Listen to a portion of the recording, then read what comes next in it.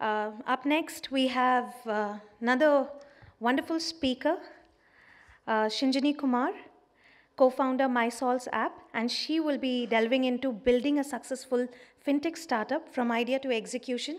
Shinjini, may we request you to come up on the dais? Ladies and gentlemen, please put your hands together for Shinjini, talking on Founder's Pivot on building a successful fintech startup. Stage is yours.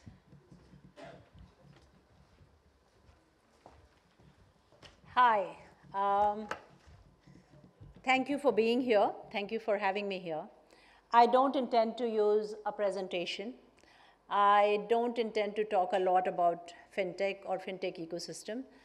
I'll talk for 5 minutes about what we are doing and why we are doing and why we think it is necessary to do what we're doing. And I'll spend 10 minutes talking to you and having you ask me any questions. I don't know how much of my introduction has made its way to anyone. So apart from the fact that I'm a co-founder of a company called mysaltapp, and that's my photo, does anybody know anything more about me here in the audience? Anyone? Okay, you know something about me. What do you? Once upon a time CEO of Paytm. Okay. Anybody else knows anything about me? Okay. So I can start with my introduction then, because that's just courtesy. So I have worked in financial services in India for 30 years before I started this company. And my introduction to financial services was a little bit strange at the age of 21. I was a young English literature student wanting to, really raring to go and become a journalist. That was the, big dream that I had. And then my brother, who was like all Bihari, we are Bihari kids. So my brother, like all good Bihari kids, was writing the civil services exam.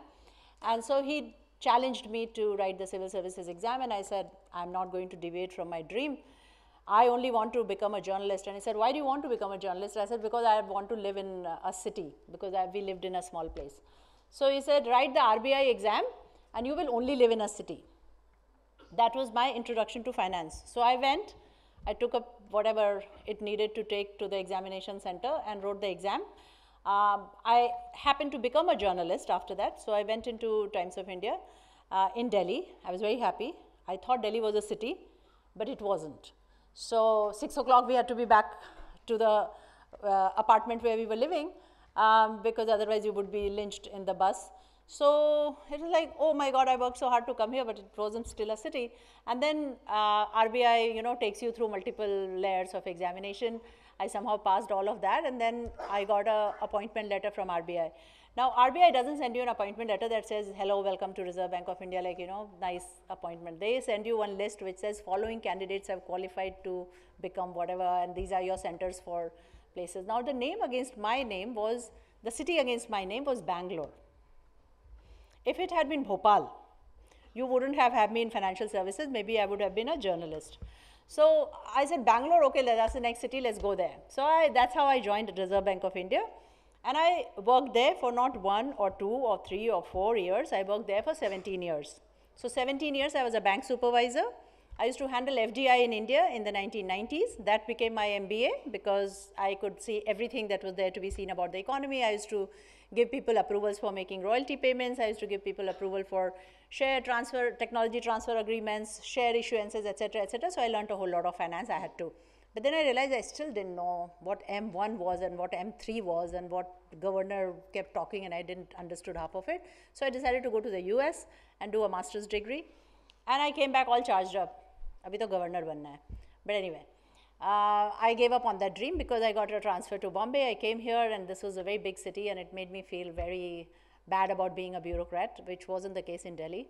So I decided that let's try other things. So that's how my life journey happened. 17 years in the Reserve Bank of India, 17 years outside the Reserve Bank of India, starting with Bank of America Merrill Lynch.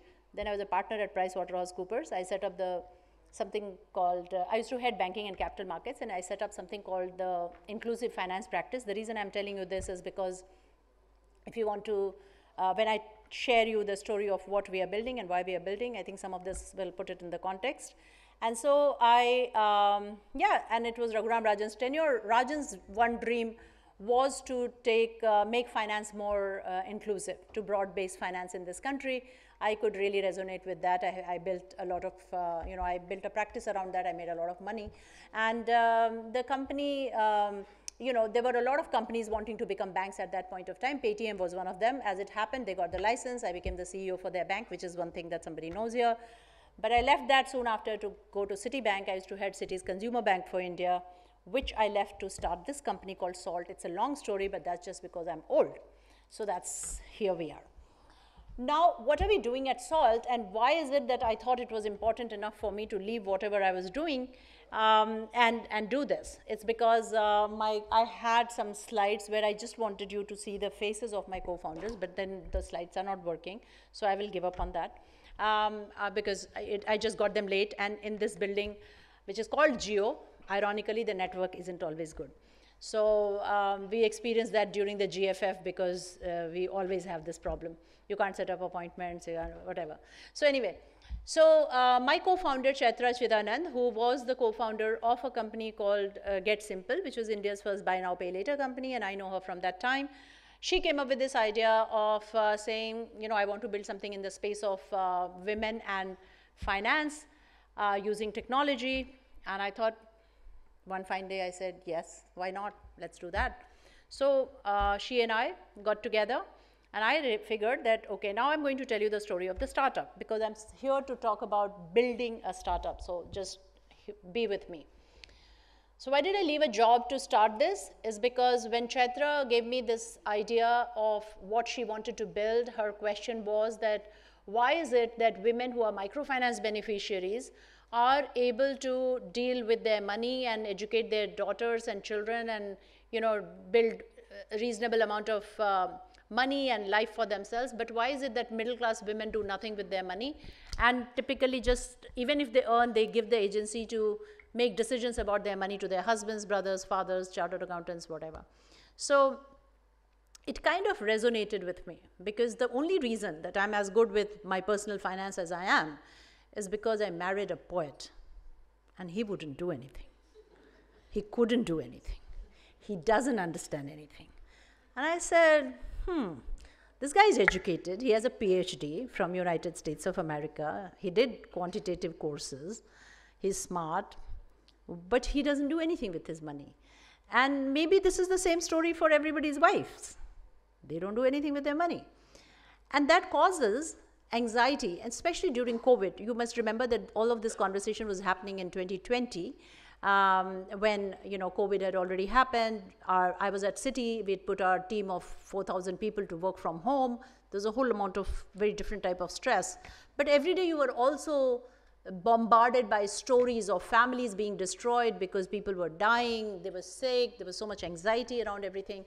And money somehow has a tendency to creep into every aspect of your life. You don't like to think that it is like that, but unfortunately it is. So a lot of these became money conversations, like somebody's in the hospital, they have the money, but their wife can't pay the bill because she doesn't know where the money is and stuff like that. So at one point of time, I told my mother, who was also in a hospital, she had had a cancer surgery, and I was with her, and I told her, my friend wants to do this. And she said, and I said, I think I should do something like this. And she said, why aren't you doing it? And I said, maybe I need a little more money for myself before I do this. And she said, how much money do you need? So I told her some number. And she said, she'd lived a good enough life with maybe 2 or 3 zeros removed from the number that I had in mind. And so she said, if you want to do it, then do it. Then money should not be on your way. So, when you feel strongly about something is when you do it. Don't just do it because a startup is a way to, become whatever, rich, famous. Do it because it's going to be very stressful after that. It is still is stressful, right? And therefore you will need that mission, that power to take you through this. So therefore that's important. The second thing that's important is finding the right people to do it with. So for me, Chaitra was that co-founder. I'd known her, I had trust in her. I had trust in her abilities. She's a Stanford graduate. She's worked on machine learning, AI, et cetera, et cetera. And so I thought, oh yeah, I know finance, she knows technology. Let's just do this. And then we started talking, and then I realized that, yeah, she knows technology, I know finance, but I almost agree with everything she says on technology, and she almost agrees with everything I say on finance. And so there's nobody who's going to challenge us. So we need another co-founder. And that's how we talked to Aditi. Aditi is somebody we both knew. And Aditi is much younger, much smarter than all of us. And she can question anybody. So we said, okay, this is the right combination. She used to head product at Paytm. She was already working in a startup. She'd worked in Goldman Sachs in early stage investing. So she had a very well-rounded CV to fill in that. So between founders, I think it's an important thing for you to develop that understanding, to understand what strengths, etc. But then we were still not ready for it because I was leaving a job, Aditi was leaving a job. For Chaitra, it was her second startup, so she had learned a lot of lessons from her first one. So we spent a good, I should say 4 to 5 months just talking about the three of us and why we want to do this and what is our best case scenarios with each other, what is our worst case scenarios with each other, what is it that we like about each other, what is it that we don't know about each other, what is it that we would like to put each other through, and we documented that. So we have, if nothing else, we'll have a handbook on how to, find your co-founders. So we went ahead and we did all these conversations and we figured out what were. So my nightmare scenario, for example, was that people would be deferential to me and therefore, and I would come with a baggage of old style knowledge and therefore I may not be always thinking right, and who's going to challenge that? That was my nightmare. And I realized that, of course, in retrospect, I realized that was not right because I got challenged enough. But so similarly for everyone, there were different things. So we found the right people to do it with. And then the next challenge is to build the team, right? Because none of us were the people who would sit and code the product. So we started with that. And the kernel of our team came from our past acquaintances. So Chaitra's ex-team members, that's how you then begin to build the team. Because we came from this background, I think we also spent a lot of our time trying to, around our mission, around our culture, around building that right organization. The reason it was important is because it's not easy to think about women as consumers of financial services. Like I just told you, it's a very hard thing. It's a very hard thing to convince investors. It's a very hard thing to convince each other. And but we were very committed to that idea. But we also realized when these young people who came, particularly men who started to challenge us, saying, what makes you think that only women have a problem with financial services? A lot of young men also have similar attitude towards banks and these boring apps. So why don't we build for a more universal audience? So that kind of opened up our TAM. And so it's been a story of learning and building and learning and building. And where we are today is that we have a wonderful app, and I really, I'm not going to talk about it because all you need to do is to download. It's at my.salt.app/download. Download the app. We have something, we help you to track your money, save and invest. When you track your money, we have a NLP-based tool which is also, account aggregator enabled. So we show you where your money is going, where it's coming from, what do you have left to invest, or do you need a credit, or whatever you can do. We allow you to personalize it. So for example, Aditi's dog is called Jamun. So she has trained her model to, every time she says Jamun, it gets classified as pet care. But if I say Jamun, it gets classified as a fruit. So the model is very smart. It has been fed millions of data points. It's got all of Sephora Beauty and all of 1mg into its database. So you can say whatever you like, and the NLP picks it up and classifies it properly. So it's a fairly powerful tool along with the account aggregator. We help you save in digital gold, and we help you invest in direct mutual funds. That's our promise, is that we help you become confident with your money. As you go into your journey, it's a transparent platform. It allows you to see what you're doing. It allows you to learn on the way. We also give you one-on-one. So we have a real human being who picks up your phone. So that's where we are right now in the journey. I'm not going to talk more. I will just keep a minute and a half that I have for any questions that I have. If people can ask 2 or 3 questions, I'll try to answer them all at once. No questions? Can you speak more about your first 10 customers? How did you acquire them? Sure, a good question. So I actually had it on the slide. So our first thing very strongly was to understand who these users will be, right? Because we were going into a territory that was not traditionally a financial services consumer.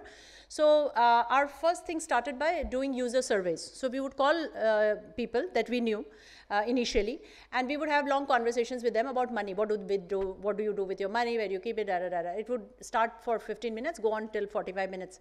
And most of the time we realized that those women will end up referring some other woman and say, hey, I really learned from this conversation, will you talk to so-and-so, so-and-so, so-and-so.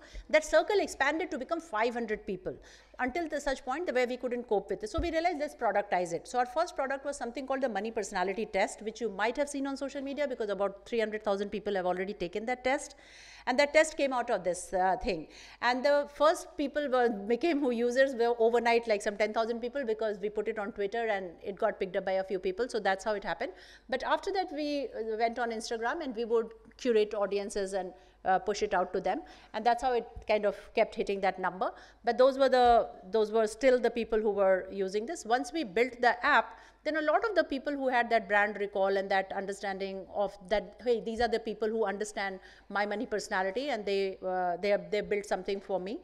So it wasn't hard for us initially to get users on the app because there was a fair bit of that history built. We were also doing workshops with and collaborations with communities of other women. And so within that, and you know, we would make a money club on WhatsApp. So there was a fair bit of traction on top of which this app, when it happened, it got. But what we realized interestingly is that the moment everything that we had done from our side was with women. The moment we put the app on the App Store, Play Store, we got a lot of men. So 45% of our users today are men. So because it was obviously open, available openly. So that's how our users started to find us. Yeah. Any other questions? More questions? It's still a challenge because we are still doing it. Couple of things. One is that every woman expresses a latent desire to become better with her money. She just takes a long time, and she consults a lot of people on the way. And everybody she consults on the way is like that, is somebody who tells her, why are you doing it? Kya zarurat hai? So the sentence that women heard the most is kya zarurat hai? This is my discovery of my life. I'm writing a book about it. क्या ज़रूरत है? मैं तो कर रहा हूँ, कोई तो कर रहा है, पापा तो कर रहे हैं, क्या ज़रूरत है? So that, okay?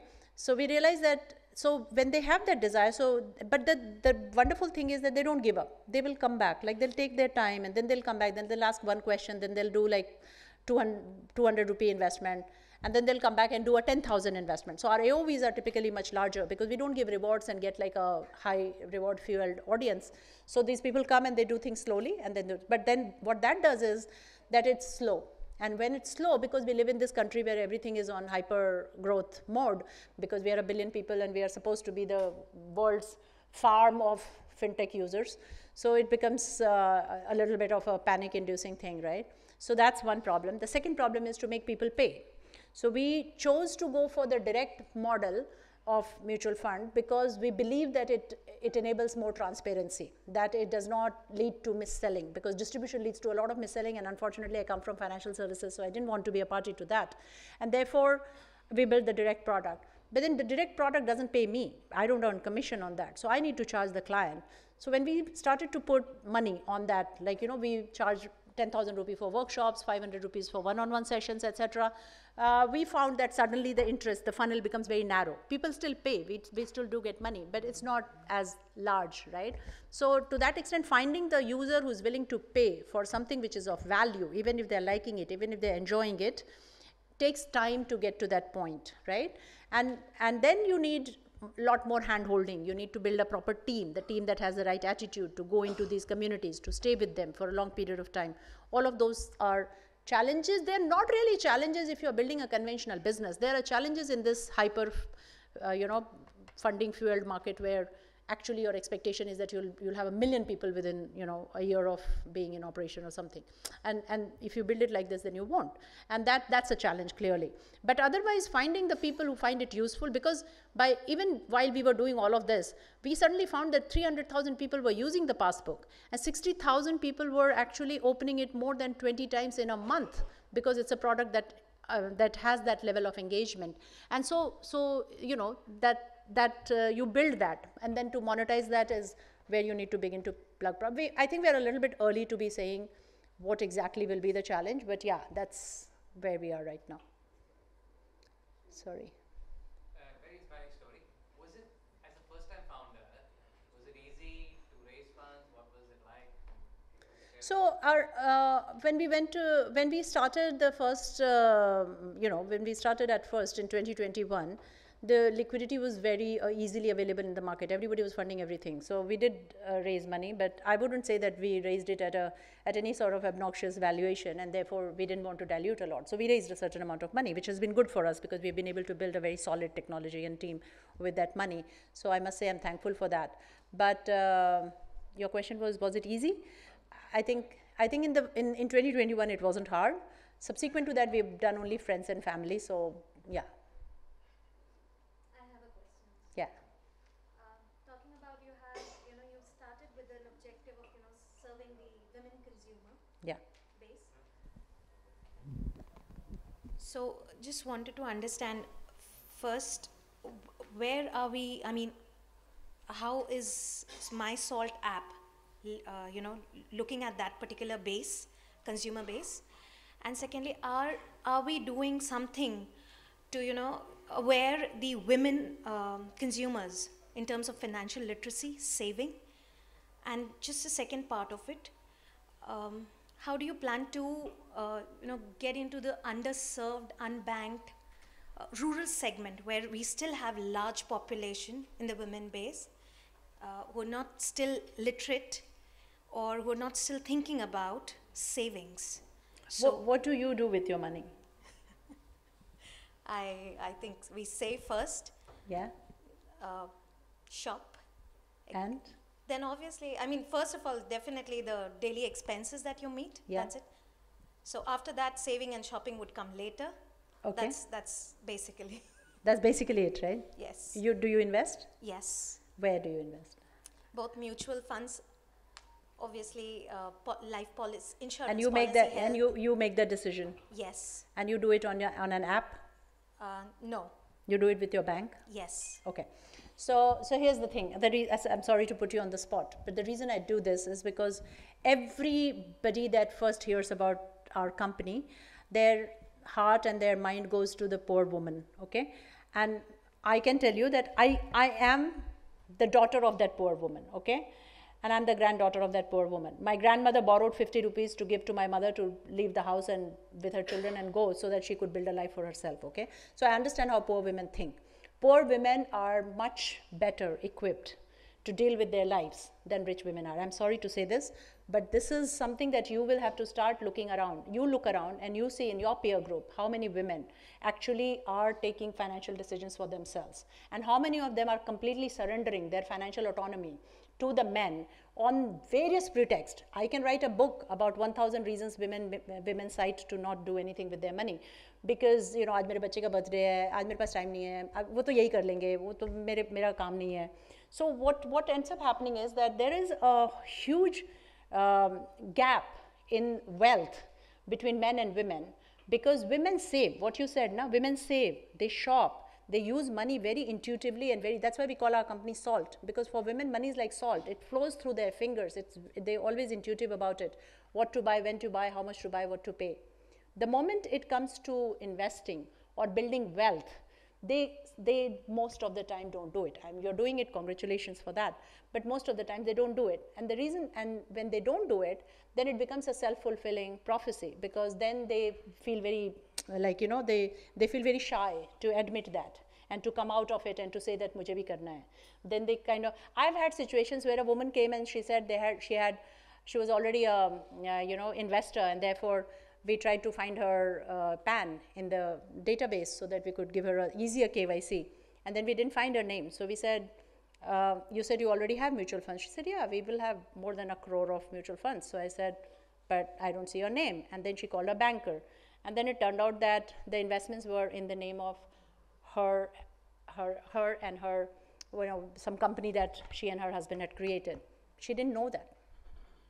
I'm not saying that that's a wrong thing or somebody has a bad intention behind it, but I'm just saying that's the level at which women live, completely under the radar when it comes to their wealth. So our purpose to build this company is to get every woman to get to that level where at least their peer men are, right? Not all men are smart with investing. Okay, guys, all of you may think that you don't need help.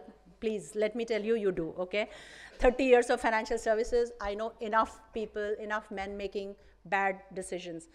But they make the decision. The difference is that they will make bad decisions, but they'll make the decisions because they're forced to do it, and they will keep doing it, and therefore chances are that they'll get better at it, okay? Not every woman is a good cook, right? But she'll go into the kitchen, she'll rustle up something. Over a course of her life, she might learn something, but it's possible. Many old women are not good cooks either. So you can keep trying it and you may never become better at it. But intuitively, they won't do it. So what I wanted to tell you is that we have a large population to cover. And when it comes to the rural women or the women at that level, I think, my personal view is that microfinance industry has done a phenomenal job of getting that woman to understand money, getting that woman to count, getting that woman to learn in her language, in her community. And I think that ecosystem is getting better and better. I would love to play a role in that I can, but I don't want to undermine their work by saying that that woman needs help and my sister does not. My sister does. My sister only started it. My sister is a doctor. She made her first investment after I started Salt. So, yeah. Sorry. I can keep talking, guys, but I have to go. So, okay? Any more questions? Thank you. Thank you so much.